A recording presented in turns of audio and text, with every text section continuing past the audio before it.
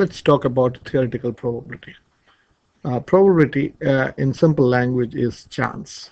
Okay, so if someone, suppose if you say throw a coin, okay, if you throw a coin, there are two possible outcomes. Okay, when you throw a coin, there are two outcomes. One is whether either you get a head or a tail. So these are called outcomes. Okay, so these are called outcomes. So this is an outcome or result, and this is also an outcome. So there are two possible outcomes when you toss or when you throw a coin. Okay, so this is how you write the probability of getting a head.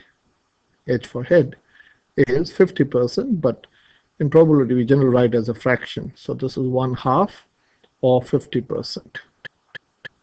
If it's a unbiased coin, there is equal chance of getting a head or a tail. The probability of getting a tail would be again half, which is also 50%. Okay, now what happens if you have, say, two coins? If you have, say, if you throw two coins, one after the other or together, suppose you've got two coins and you throw the coins together, or if you throw one coin twice, they both mean you'll have how many outcomes? So let us talk about outcomes. Two coins thrown together or one coin thrown twice will result in 4 outcomes. Okay, so which are the outcomes? So you get head and head, both are head. One is head or tail, or you can get tail or head and both tails. Okay, so you got basically 3 types of outcomes. So this is, say, two heads, both heads or two heads. This is in terms of head. I'm talking in terms of head. So this you can describe as one head. So you can get one head in 2 ways. You get head first and then tail, or you get tail first and then head, whichever way. And this is no head, okay, or 0 heads. This you can describe as 0 head. So what is the probability of getting 2 heads? So let us think about what is the probability of getting 2 heads. What is the probability of getting a tail or a head?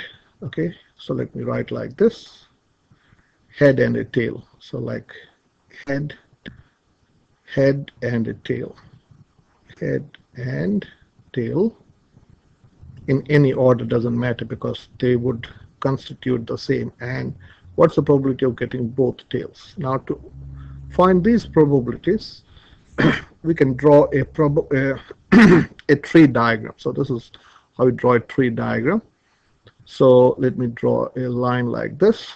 So this is called the first.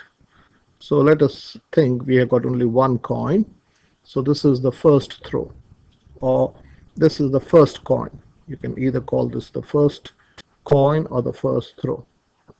So if suppose you have 2 coins, the first coin and the second coin. Okay, so what is the probability of getting, when you throw the first coin? So let us imagine we are throwing the coins one after the other. What's the probability of getting a head or a tail? Well, you write the probability. These are the branches. This is, let me write, this is called a tree diagram. This is called a tree diagram. Okay, so what is the probability of getting a head? Well, that is half. What is the probability of getting a tail? That's also half. Okay, so once you throw the first coin, this you can also call the first outcome. You can draw the second branch. So let me draw the second branch like this. So from this you can get 2 branches again. So again you can get head or tail, or head or tail. So this is for the, so this is one branch. So this is once you get head in the first coin, what is the probability of getting head in the second coin? Well, the probability doesn't change. That's again half. And the probability of getting tail is again half. So this is, for this branch, you are thinking like this. Once you get tail in the first coin or in the first outcome, what's the probability of getting a head? That's again half. And what's the probability of getting a tail? That's again a half. So let's write the outcome here. Okay, so let's write the outcome. Outcome. Okay, and the probability. We'll write the probability here. So the outcome here. So there are 4 possible outcomes. You get a head and a head. Okay, you get head and head. That's one outcome. What's the probability of getting a head and a tail? So that is H. That means you're getting head in the first coin and tail in the second coin. Or you can think also like this. You got head as the first outcome and tail as the second outcome. And this is, you get first tail and then head. First tail and then head. Or you can get both tails. Okay. Now to get both heads, I hope you understand the probability is a quarter. Now how did you get a quarter? So that is 1/2 times 1/2. 1/2 times 1/2, which is 1/4. So there are 4 outcomes. Basically there are 4 outcomes. So logically also you can understand the probability of getting a head and head is 1/4.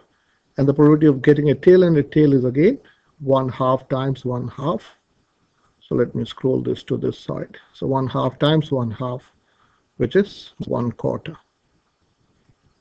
Okay, and the probability of getting head and a tail is again the same, which is 1/2 times 1/2. So basically what you do is you multiply the probability on the branches. So if this outcome, you follow the branch backwards or this way. So this is probability of getting a head is 1/2.